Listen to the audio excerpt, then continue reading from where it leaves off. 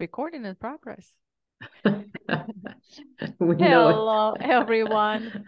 I am here with Viviane Casimir. Viviane, if I'm something not saying correctly, feel free to stop me. We're all human beings here. No, it's perfect. No worries. Yeah. No And worries. Thank you today, for inviting me. Thank you. I really, really appreciate it. yeah, absolutely. Thank you, Viviane. Yes, I remember when we had this conversation that sparkled me to invite you and have a longer or maybe shorter dialogue, but still about the subject. And we're going to talk about Zen way of life. I'm really excited to hear what you have to say for us. So let me go ahead and introduce you more properly. Viviane Casimir, Ph.D. Hoo-hoo. You're the founder of Myoku technique. Myoku. Myoku. Okay, almost No got it. worries. A Zen way of life for mind, body, and spirit. I know I mentioned to you, I will ask you what is Zen. I'm curious, what is Myoku technique? Myoku technique is based on Zen, but Zen can be harsh for people who are not really into transformation of the mind. So I make it softer, meaning more accessible. So Myoku, it's a way to Okay, realign. let me remind you, what is Zen? Okay. Yeah, that's a very good question. Very good. Zen, it means in Japanese meditation already. So when we say Zen meditation, it's like a pleonasm. We repeat the same thing, but it's okay. Zen is actually a way of interacting with yourself, with nature, with the world, through the eyes of your true self. So how do you practice that thing? How do you see the world through the eyes of your true self? And this is why we do Zazen. Zazen means sitting meditation. You see what I mean? And there's also Dozen. Do, it means in motion. So there is Zazen, sitting meditation, and Dozen in movement, in motion. So you can walk, like walking meditation, or you can do like movement of Tai Chi or Qigong. So yeah, so Zen means, first of all, how you interact with yourself. Who are you, Nadia? I don't want a name. I want an answer from your true nature. We all have Buddha nature. Yeah. So Zen is a way to reconnect with that nature and see the world through that true identity.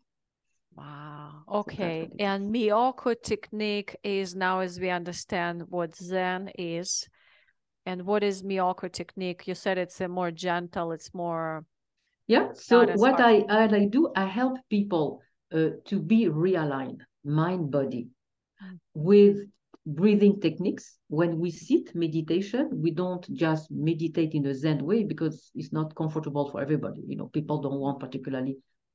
So I use breathing techniques. So the result is the same, but I use breathing technique to help them center themselves. So you focus on your breathing technique. And I do also moving meditation. And it's with movement of martial art stances to develop the grounding. So the body and the mind are one. And that's interesting, if I may say. I am in my 60s now, early 60s. So in my 20s, in the 80s, 90s, the concept mind body was very much in fashion, with Caroline Myss, The Anatomy of the Spirit, and all those new people talking about how emotion affect the body and da da da. Yeah, it was a new way of talking, but after 2000, something happened. And we talked about mind body in a more advanced way, meaning it's not just your emotion affect your body like disease, because before it was about health issue. Mind body was about well-being, health. So you do yoga, you do this to be fine, to be in alignment. But now mind body has shifted a bit, and it's more about transformation. It's about taking your true self to a more vibrating level, is to transform yourself. So in other words, I use the expression Zen mind body to show people that I want to help them reach their true nature. Like mind, body, and spirit. Yeah. Exactly. Yeah. All is one. We know matter is energy. It's easy. We all know things intellectually. I But know, now, what does yes. it mean? And that's what I like about Zen. It is, we say that sitting meditation, don't expect things to come. You're not going to become enlightened. On the contrary, you don't gain anything. When you meditate, the true spiritual meditation, what is it for? Is to come out of duality. Because the human brain sees opposition everywhere. It's normal. This is the brain, okay? There's a day, night, men, women, good, bad, absence, presence. If you look up any word in a dictionary, it will be defined by its opposite. Yeah. So our mind is dual. So when you do a spiritual meditation practice, is to come out of the illusion. The illusion, but the duality is to become truly in oneness. Wow. So you see the world as one. There's no opposition. Everything makes sense. There's no opposition. So we say when you sit meditation, you don't gain anything. You lose everything. You lose all illusions about yourself. There's no I anymore. There's no you. So I'm curious, for the people who practice Zen meditation, I'll put it this way, I practice meditation twice a day. And I like that you mentioned it's also through movement. I'm very curious to hear more about that. And I know it's all good but when we bring this as, the word that comes to me is an urgency, like I'll do it later, or I'll do it twice a week. When I practice daily, do you have an example? What might be, how does life, you said the word transform. How does someone's life transform? Maybe you Very have good question. a past example.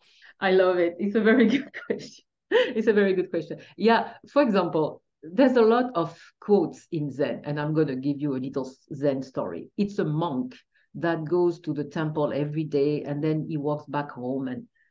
And one day, he sees a huge flower in his garden. And he says to his flower, thank you so much. You're so beautiful. But the flower has always been there. He never saw it. So once you change consciousness, then you see differently the world. So that's what Zen does to you. It transforms. It helps you literally pierce the ordinary. And ordinary, the etymology of the word, it doesn't mean boring or, nowadays we say, it's too ordinary, like it's too simple. No, ordinary means the order of things. That's what it means. Okay. So when you pierce the ordinary, like the morning, you have your tea or coffee, you get yourself ready for work, and blah, blah, blah. When you pierce this ordinary, the order of things of life, then you let the extraordinary comes out of you. It springs out. Because you understand the water I'm drinking is not just water, it's life. Wow. So the ordinary becomes extraordinary. As I'm sitting in front of the window, looking at the sun, I just watch the sun splashing on the wall of the building, and a bird passes by. That's it. That's my now. That's extraordinary. I become one with a bird. So, that's interesting.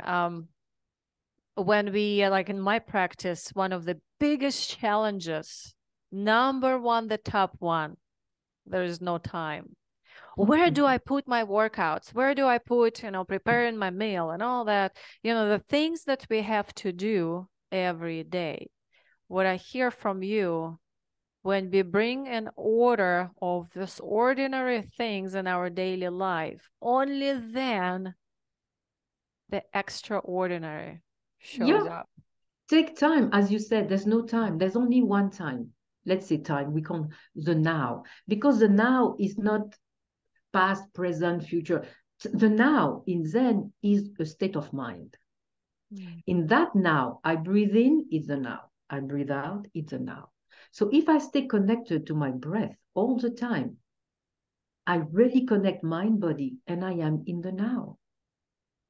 So in the now, you can do very simple things at home. I can sweep the floor, I can do the dishes. But if I do the dishes, with my full consciousness of I am breathing in, I am breathing out. The water on my plate that I'm washing is one with me. So you see, the ordinary opens up, boom, it's like a window, poof, and I love my life. It's very simple, but I connect with everything differently now, you know? Yeah, it's like the things that you always had, like the flower you mentioned, it's always been there. And all of a sudden, you see the flower, and more, you see the colors, the shades, the texture, the size. All of a sudden, you know that, oh, wow, you're washing the floors and the broom is green. I've never noticed that it was green. Exactly. And all of a sudden, you notice, oh, wow, the water actually has those interesting streaks on my floor because the floor has sort of, you notice the more details of the ordinary life that brings up the extraordinary experience. Exactly. Oh, I like what I said. This is it. This is, you know, we say in Zen, stop wanting to hear the universe. You know, like, for example, I'm meditating here at my station and I hear the dog bark and I'm like, oh, the dog is breaking my silence of meditation. No, it's not about the silence around you. It's about the inner silence. Okay. So in that sense, we say when you reach the inner silence, then even the chant of the cricket at my feet, I will hear the sound of the universe. Meaning, if you are really connected to your breath, to your true self, this is it. The universe opens up. You don't need to pray every day, to do a mantra. No. It's right here, right now. You have it. We all have it. I know it's easy to say. I'm still practicing Zen with my master. I have an assigned master. So yeah, I mean, it's easy to say. So, but it's important that people hear it over and over again in different ways. Someone else can explain to you Zen in a different way, but it will be the same intention to show you that you have it. Don't look for it outside. You have it. It's right here. Yeah. And I hear from you, it's really daily practice. I totally agree. Like I practice the mindfulness and being present, actually just intentionally noticing the details, what I'm eating, what I'm sitting on, the water I'm drinking. Yeah. So thank you so much for this daily things that we don't even think about, but they're right there available for us. Yeah. And so, there's another tip. There's another tip because I remember once you asked me this. It's ask yourself when you are angry or sad or whatever the emotion, ask yourself. For me, I have a tendency to be frustrated with things. And I'm like, who is frustrated, Viviane? It's not my true self, it's my ego. So that helps you detach from what is annoying supposedly in your life. You know, who is angry at the situation because, I don't know, the Zoom didn't work like me yesterday. My Zoom didn't work. Who is angry at Zoom? It's not my true self. My true self is in peacefulness all the time. It's my ego. So then when you learn to detach from your ego, then you slowly go out of duality. Because the point of Zen is to show you how to get out. It's like the movie, The Matrix. It's to get out of the duality, you know? Yeah. We are always looking for things that don't work. But what about things that work? But also, there's nothing works, nothing doesn't work. They are things. Life is life. It's not good, it's not bad. Life is life. Then you put a value to it. But there's no value in the universe. Life is life. Yeah. You know? Thank you, Viviane. Wow.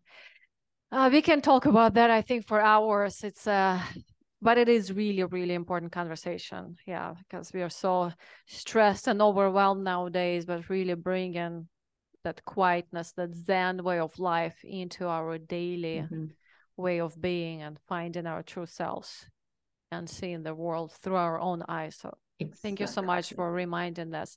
So Viviane, I'm going to put your contact information under the video so everybody can find you if they have more questions and want to join your programs. Any final words before we go? Yes, people, the planet, humanity, it needs you all to evolve. That's what we call conscious evolution now. We all need to evolve to come out of these things.